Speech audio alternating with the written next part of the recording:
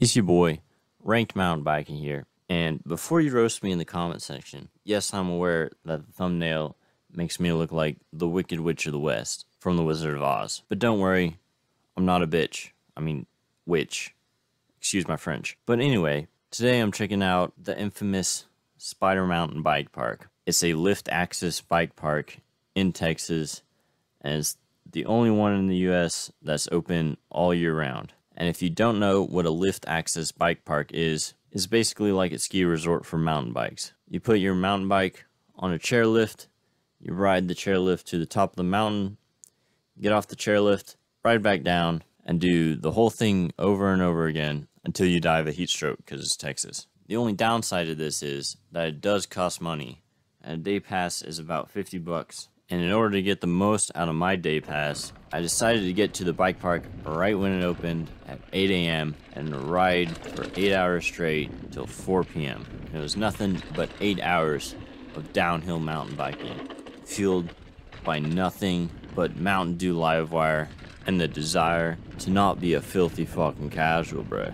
Since this was my first time at an actual bike park, I decided to set my goals at a reasonable level. So my goal for today was to do everything at the bike park, including clearing all the jumps, going down all the trails, including the double black diamond trail. And if you saw my last video, you probably know how the last time I went down a double black diamond trail went. Spoiler alert, didn't go well. God damn it. But I think doing everything at this bike park on the first day that I got here is a pretty reasonable goal, especially since I'm on a hardtail, and my Motobecane hardtail wasn't really designed for this kind of abuse, but I'm gonna put it through it anyway, because I can't afford a better bike. But anyways, first trail I went on is called Viper's Den, and it's actually the footage you've been seeing for a little bit, but I just haven't gotten around to shutting the fuck up yet.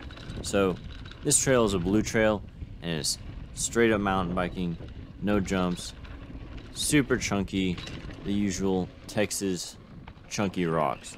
Super fun, but the GoPro footage doesn't really do it justice because there's a bunch of trees casting harsh shadows, and the GoPro doesn't pick up on harsh shadows super well, but I can guarantee you that it is really chunky, there's a lot of rocks, and it did vibrate the shit out of my hands and feet going down it pretty fast since I'm on a hardtail.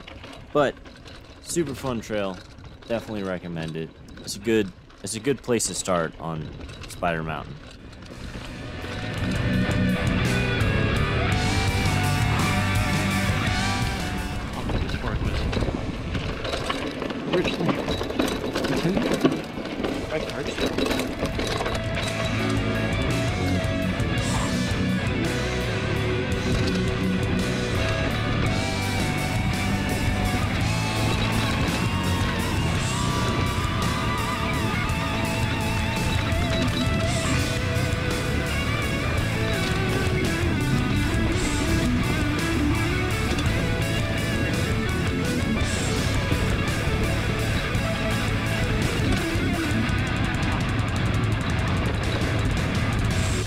So the next trail I went on was a blue trail called Venom, and here is where I ran into my first slightly challenging obstacle, which was a rock garden down a decently steep hill. But the challenging part about it was that it was super dry that day, so the dirt was super loose and pretty sketchy, to be honest. So I almost slid into a tree the first time I went down it. Luckily, didn't die, but I did see a couple people walking this obstacle, which was actually surprising to me since they're at a bike park and they're still fucking casuals, bro. But this obstacle wasn't too bad to overcome.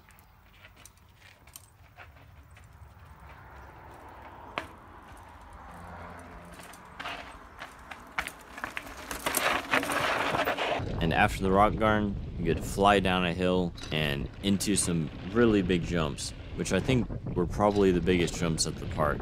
But despite that, they weren't super difficult. You just had to go into them with a lot of speed, and they were very forgiving jumps. It is on a blue trail, so. And the first time I landed these jumps, I was super fucking, I was ecstatic.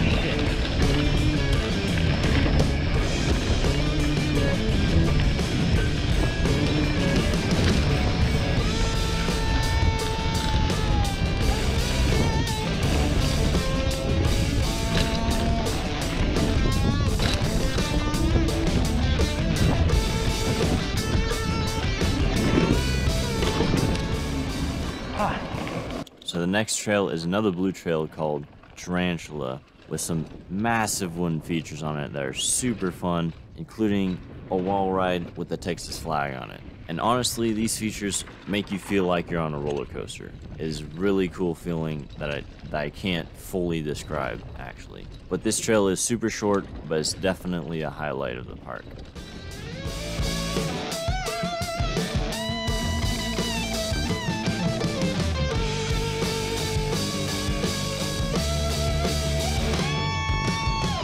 Now, there was one jump on this trail that was super long, and for some reason I could never find the speed to hit it and clear it. So I decided on one attempt that I was gonna go for broke and get as much speed as I possibly could.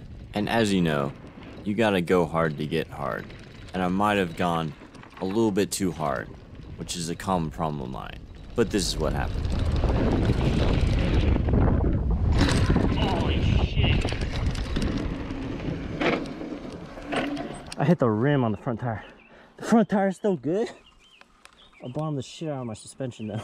So apparently I had way too much speed and completely overshot the landing. Landing flat, somehow managed to keep it together. Didn't die, always a good sign. And somehow nothing was wrong with my bike, which was really impressive. But of course after this, I had to go back and do it again with the right amount of speed.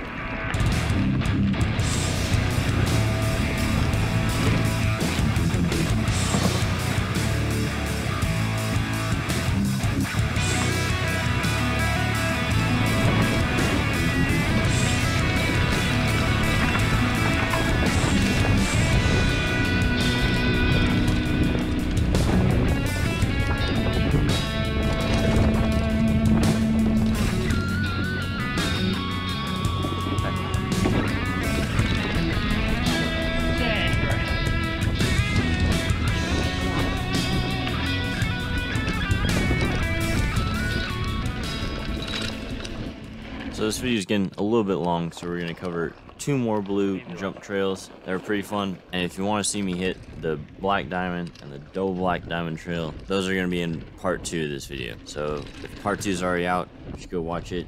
If it isn't, just wait a week. But anyway, these last 2 jump trails don't have any particularly huge or massive jumps, but all the jumps they do have are pretty technical, and technical meaning that you either come out of a berm and go straight into a jump, or you hit a jump that goes directly into a berm. So you have to be really prepared, really agile on your bike. And unfortunately, I wasn't able to master all of the jumps on these trails simply because I ran out of time.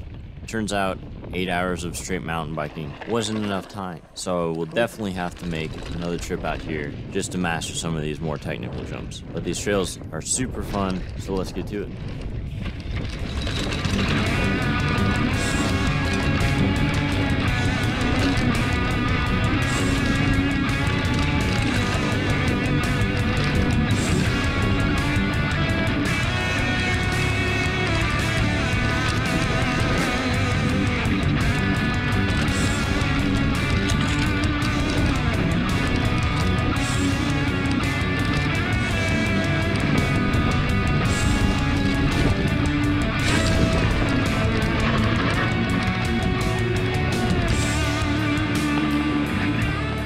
That jump is a sender.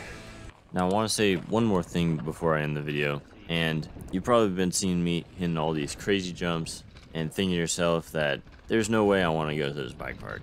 There's too many crazy jumps. I don't have the ability to do that. I'm just not good enough yet. But the thing is that most people at this bike park don't actually know how to hit the jumps or do the wall rides. And that's okay, because this place is perfect for learning how to do jumps and getting better at mountain biking overall. Because normally at a jump track, when you go downhill, you have to climb back up, which usually takes a lot longer than actually going down the hill and hitting all the jumps. So you're able to get way more runs in than you would ever be able to get in at a normal jump track where you have to climb your way back to the top. So this is honestly the best place to learn how to hit jumps and just get better at downhill mountain biking. And if you've never been to a lift access bike park before, I cannot recommend it enough. It is honestly some of the most fun you can have on a mountain bike. So if you're scared to go to this bike park, just because you think you're not good enough or you can't complete any of the jumps here. That's actually the exact reason why you should go to this bike park, because you can learn so much faster at a bike park than you can at a normal trail, and you're gonna have a lot more fun doing it, and you're not gonna be able to get any better if you don't try. So stop being a casual, stop making excuses, and just go out there and mountain bike. Anyway, thanks for watching the video. I hope you enjoyed. Be sure to like and subscribe to see part 2, where I'll be going on the Black Diamond and Double Black Diamond Trail. And if you have a suggestion for places for me to go, you should leave in the comments below. And as always, you gotta go hard to get hard. Thanks for watching.